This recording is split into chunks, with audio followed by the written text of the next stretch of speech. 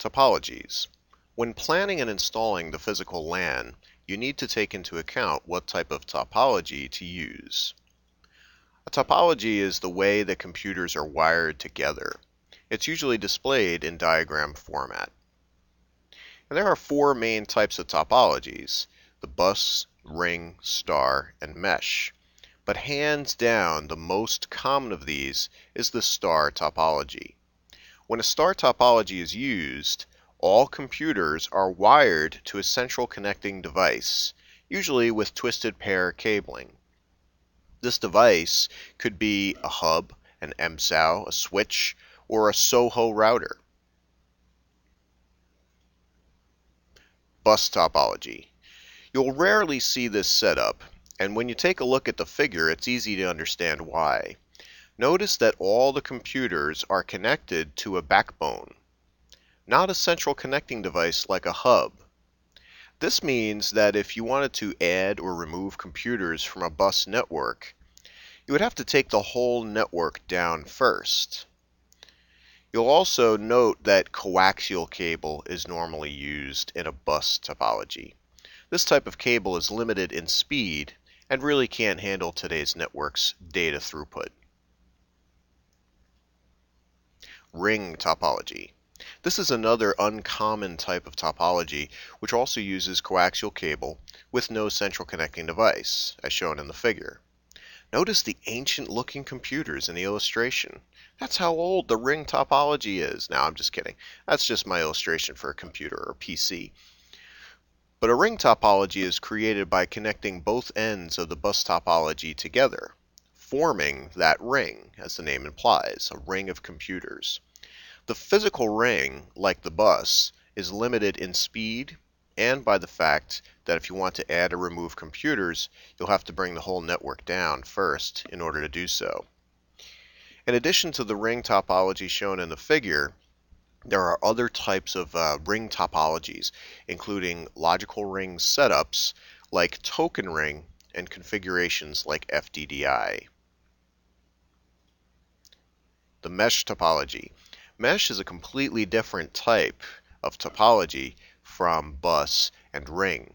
In a mesh setup, every device connects to every other device. As shown in the figure, this can involve a lot of connections, a lot of wiring. The number of network connections that each computer would need is the total number of computers in the network minus 1. As you can guess, this topology is extremely rare, but some special labs and think tanks may use it. A lesser version of this topology is the partial mesh. This is where only a few of the computers on the network have secondary network connections to other systems. You may see this with, say, database replication. Let's say this was our primary database and this was our secondary database.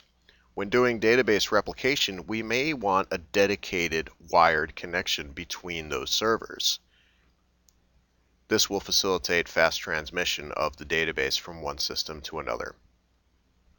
And these computers at that point would then be known as multi-homed systems because they'd have more than one connection. Next, and this is a very common version of star, is known as the star bus. In some cases, you may need to connect two star networks to each other. If this is the case, then the easiest way to do it is to connect the two central connecting devices to each other. The hub in one LAN to the hub in the other LAN. And that'll give you your star bus topology.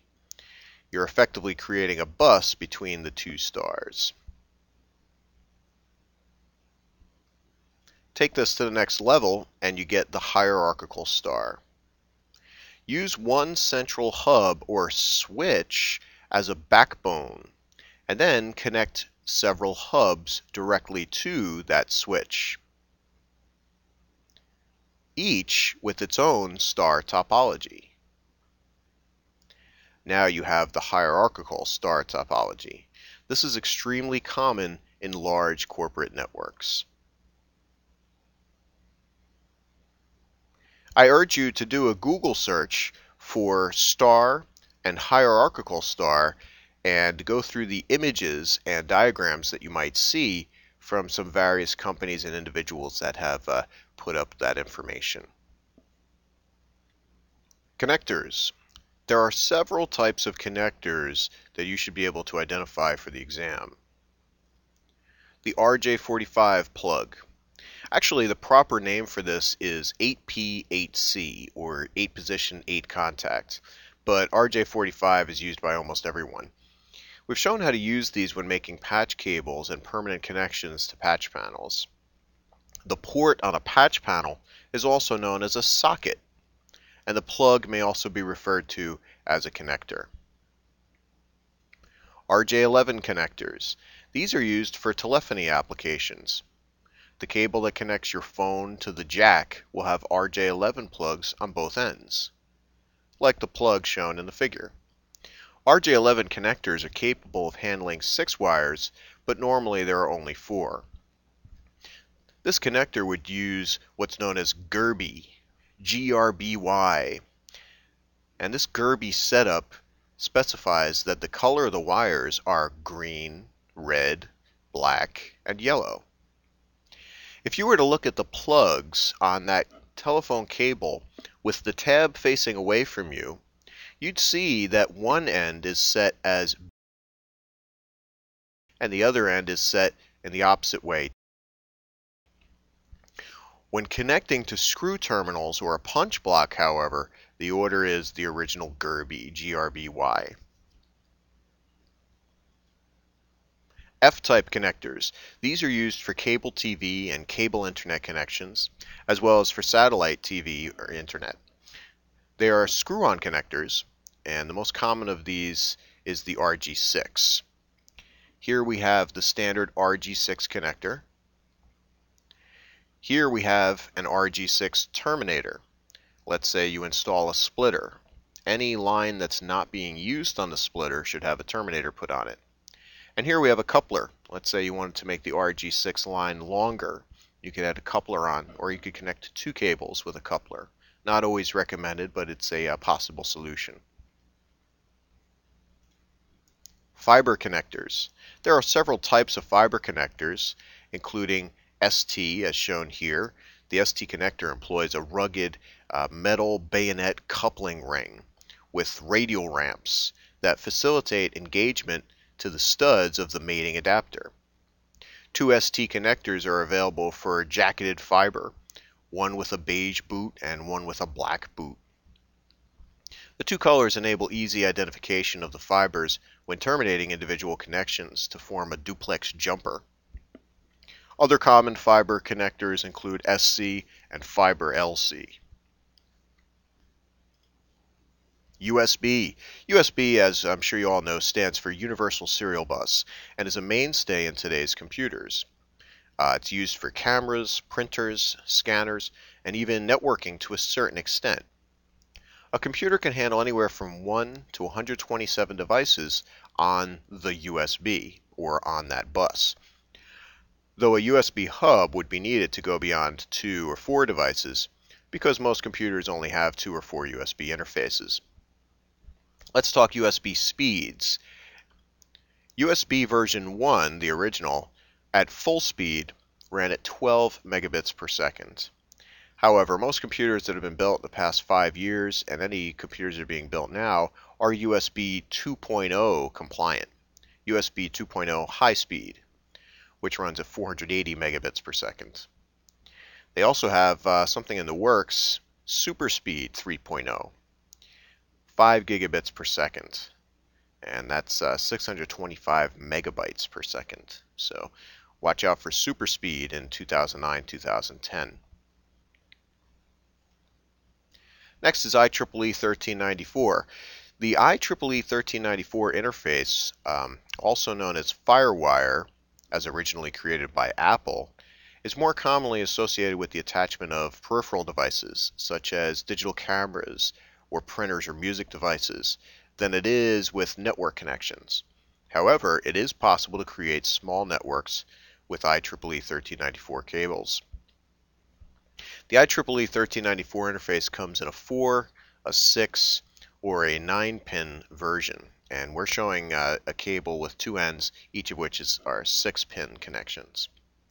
Let's talk IEEE 1394 speeds. Firewire 400, or IEEE 1394 400, runs at 400 megabits per second, and it can use the 6 or the 4-pin version of the cable. Firewire 800 runs at 800 megabits per second, and that utilizes the newer 9-pin version of the cable. And we have some newer technologies coming out, S1600 and S3200, and these run at 1.6 and 3.2 gigabits per second respectively, and they both use the 9-pin.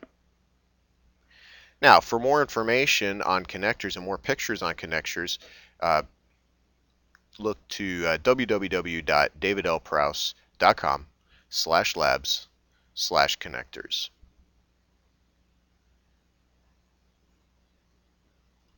Virtual Local Area Networks, or VLANs, are an alternative way of connecting or segmenting your network without the need for routers. VLANs are the way of the present and the future. VLANs can limit broadcasts and collisions. They can increase security, organize your network, and bring up performance. The VLAN rests on one device as its foundation. It might be a switch, a Cisco PIX device, a multi-homed server, or other device. Regardless of what you use, this device must have multiple network connections. A scenario that could use VLANs would be the following. A school with 3 computer classrooms, say 20 computers each, and 10 computers for office staff scattered around the building, plus a library. You really wouldn't want the students from each classroom to be able to see each other, nor would you want any of the students to have access to the office network. The library should be kept separate as well. You could do this by creating VLANs. Here's one variation of a port-based VLAN. In this same scenario, what you could do is install a VLAN-ready switch and assign a different network number for each port. For example, port 1 would be 192.168.1.0. Port 2 would be 192.168.2.0, and so on. Then you connect a separate hub, or switch if you like, to each of those ports. This will create a hierarchical star topology. Cables must be connected to their corresponding hub and room. For instance, the cable connections coming from classroom 1 will connect to the classroom 1 hub, which will then be connected to the 192.168.1 port on the VLAN switch. So you get the idea. In this way, you can have total separation of your network without the use of a router. The ultimate beauty of this is that there may be staff connections all over the building that all lead to the same section of the VLAN. For example, admins have connections in a technical room, instructors need connections from every classroom, and other staff may be scattered around the rest of the office. The cables that come into the server room for each of these staff connections can be connected to the staff hub, which in turn connects to the staff port on the VLAN switch. So again, this is known as a port-based VLAN. Keep in mind that you can assign a VLAN to any port of the VLAN switch, but you should plan it first and make it organized. There are 3 main types of VLANs. Protocol-based VLANs. In this case, you would have a different protocol running on the various computers and or ports that you wanted to separate. It could be that you have a server with 2 network interface cards, each of which runs a different protocol. The aforementioned port-based VLANs, as explained previously, these are the most common. If a computer needs to be moved to another area of the office, then you would have to repatch that system in the server room to keep it on the same VLAN. This is not that time consuming and is the default option for most administrators. And we also have MAC address-based VLANs. In this case, a switch will keep track of all the MAC addresses on the entire network. and you would have to specify which belong to each portion of the VLAN. This is time consuming at first, but a benefit is that a computer can be moved anywhere in the office without requiring anything to be reconfigured, and the system will still be on the same VLAN. So a little tricky stuff there. It all depends on really what the needs of your office are. All right, let's wrap up Lab 8. In this lab, we identified the various network topologies like star, ring, bus, mesh, star bus, and hierarchical star. We described several types of networking connectors that you'll be using, and we showed how a VLAN works and described the three main types of VLANs. Up next is Lab 9, using a multifunction device.